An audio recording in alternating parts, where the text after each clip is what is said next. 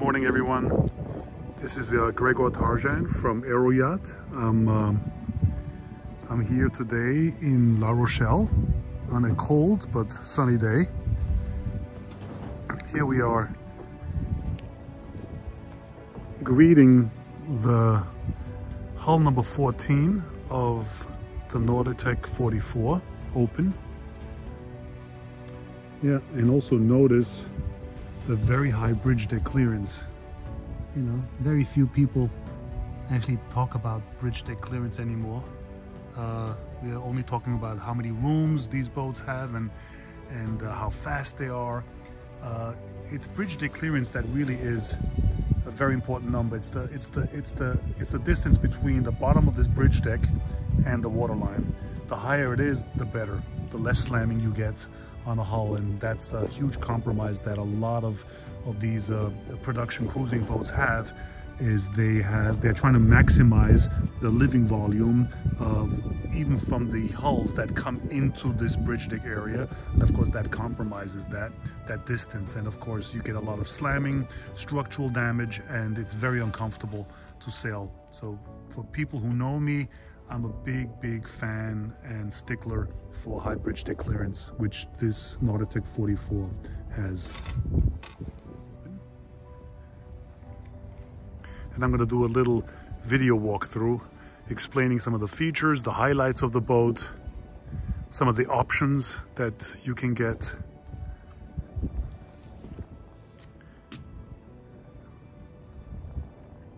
It's a very good looking boat.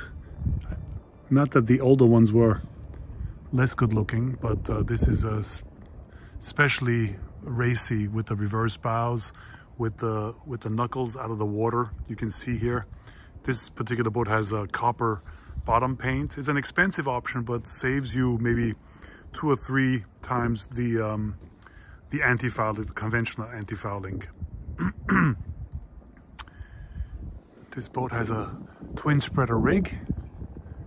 Double shrouds, very safe, very safely stayed, very simple but strong rig.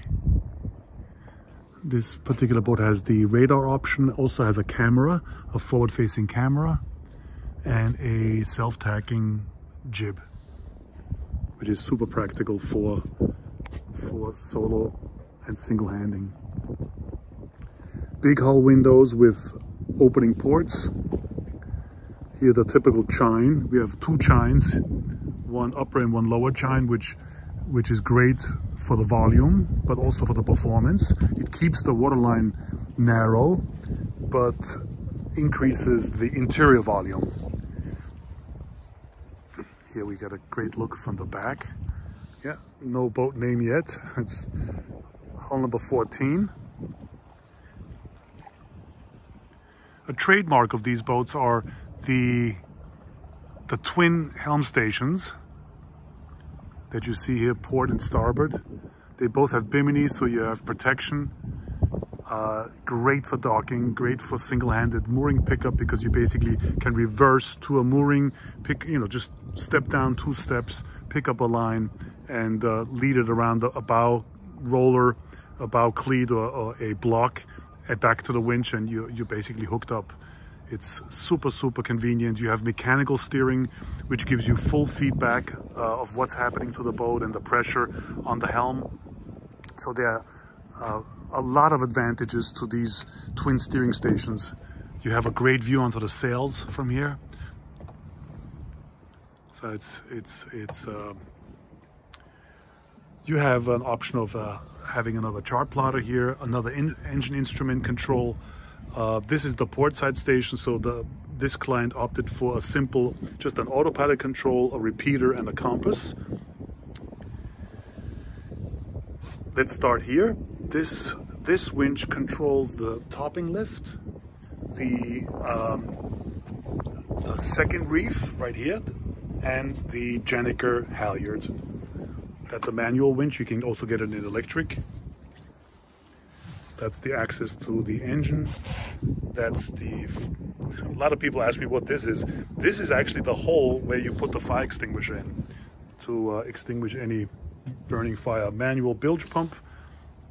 Here we have The heart of the boat is basically this cockpit saloon interface. Here we store the Gennaker. Lockers everywhere. There's a locker here, big locker here, life raft access, actually 2 access possibilities, one from the top, one from the bottom. It actually drops out the bottom if need be. You can fully enclose this with a door. In fact, on my old Nautitech 46 that I had, and on the 40, we had air conditioning, and we could air condition this entire area, or heat it, of course. And here you get a nice view of the expansive salon. Great galley layout. Here we're still missing the freezer, twin refrigerators, super forward-facing nav station with a great SailSense control panel that's integrated into the B&G, and a nice lounge with a small table that still has to be added here. Yeah, beautiful finish, hidden lights, strip lights, very nice design, very modern. The quality of this boat has improved tremendously. Not that the older ones were shabby, but you know, the attention to details, you know, for instance, this teak grating for the companionway drain is definitely an upgrade. Also the woodwork, you have options of two wood choices here, but I really like this walnut. Yeah, let's head over to the starboard helm. Starboard helm, you have all the controls, your engine controls right here. 2 Volvo 50 horsepower diesels, sail drives, great view onto the sails. Here you have your anchor windlass control. This is a great system. This is your SailSense system, your chart plotter, radar, everything is interfaced. You can even have a camera set up so you can see the front of the boat. Very handy, especially when you are parking the boat from the starboard station. You know exactly what's going on in front of you. It's brilliant, brilliant stuff. And it's not such an expensive option. Autopilot, repeater, you can have various screens here, wind, depth, speed. Yeah, mechanical control, a beautiful sort of a carbon look wheel. Nice teak steps. Here you have your electric winch that comes with the upgraded premium pack. Here we have the, what do we have here? This is the sheet for the self-tacking jib. This is your halyard for the mainsail. This is your first reef and your third reef. Everything comes back here to this electric winch. The mainsail is controlled via your main sheet right here, the blue one, and then the traveler sheets, port and starboard, you can see right here, they go right to the main, right here at the end, nicely tied with a single block. Here you have 400-watt solar panels, and of course the dinghy lift system, very practical with the jammers that lead from this block to the winch, and of course from that block also back to this winch. But usually the engine is on the heavy side, on this side here, so you can use the winch for the heavy side, and one other person or you can go back and forth and lift the light bow of the dinghy. Anyhow, back in the cockpit, there's a great option for a beautiful teak table. You can have full teak flooring, either in flexi teak, or which is synthetic, or the real stuff.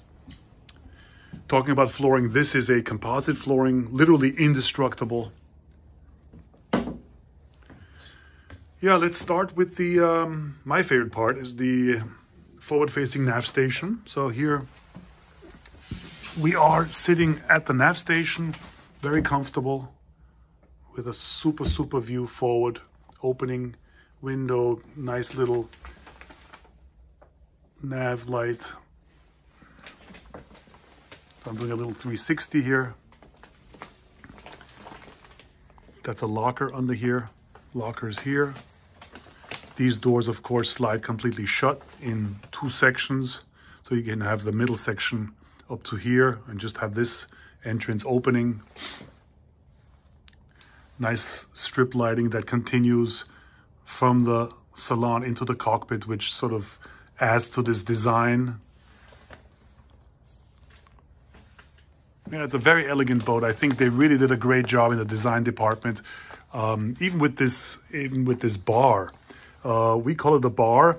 You can add a flat screen TV that comes up. So great for viewing from the cockpit, as well as this L-shaped lounge and sitting area. So a super place to navigate and hold watches. These are the steps, teak steps that go up to the roof of the boat. Here you have your B&G control. This is the sail sense system. So you have your charts, your side scans, your depth, your radar, various little apps, your video app that we showed you before, your stereo. These are the sail sense hard buttons. These are the quick buttons to get to the various pumps, bilge pumps, navigation lights, steaming light, deck light. This is for your saltwater pump, which is at the galley. Your freshwater. These are for the electronics, and these are for the lights for the whole boat. Here we can see again the repeater of the video. Chart, of course, you have a full chart. People familiar with the system, of course, know B&G. It's a great system. Here you can overlay the autopilot and steer the boat from the inside. You can overlay radar, of course, and this is the heart of the sail sense system. You have all your battery status of the service batteries, both of the engine batteries, your main quick soft keys for the lights, navigation lights, engine light, anchor light, and deck light. I mean, this is not that engine light, it's the steaming light. Here is your black water tank level. This is the freshwater level and the fuel level in percentages. And you have, of course, various screens here. We're not going to spend too much time here, but these are all the lights. These are the pumps, and this is a panel for alarms, as well as main systems like the hi-fi system, the electronics, the fridge in the salon, the inverter, which of course you have an inverter panel here as well. This is your 3 kilowatt Victron inverter. Here are your main battery shutoffs for the house batteries, and one each for the engine batteries. Your USB ports with the outlets that work through this inverter. Yeah, and this is your VHF. So this is a very clean, nice area. Here you can have a nice laptop storage. You can work from the boat, which is of course a dream for any nomad. Okay, so let's continue. Lockers here. This is a great part. This is a huge garbage compartment. I've actually rarely seen one that big and deep on a boat. Very easy to clean. You just, if you have a cutting board here, you just cut your tomatoes and shove the rest in here. Twin sinks, fresh water, salt water, more storage here. Deep, very, very deep storage. This is storage here, or maybe a place for a microwave. You have a 3-hub gas oven. This is actually an electric, an Italian Airlux electric 220 oven that works from a separate inverter. Here you have your twin Vitrofrigo refrigerators. The compressor is here, housed on the bottom right here.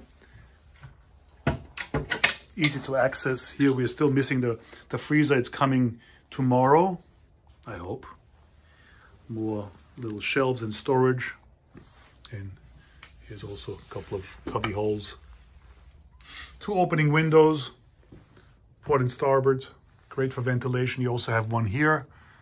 Of course, all the windows have the optional sunscreens and the mosquito screens right here. Great system. Great view onto the sails. Note the little anti-slip strip. We have twin overhead hatches, of course. Yeah, very elegant salon. Works really well. Yeah, and plenty of storage here. We're not going to go through every drawer, but here we have big drawers and storage compartments. Access to various pots and pans.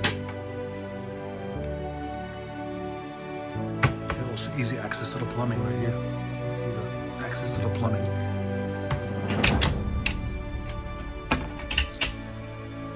Okay, let's go down into the porthole. This is an owner's version though, so the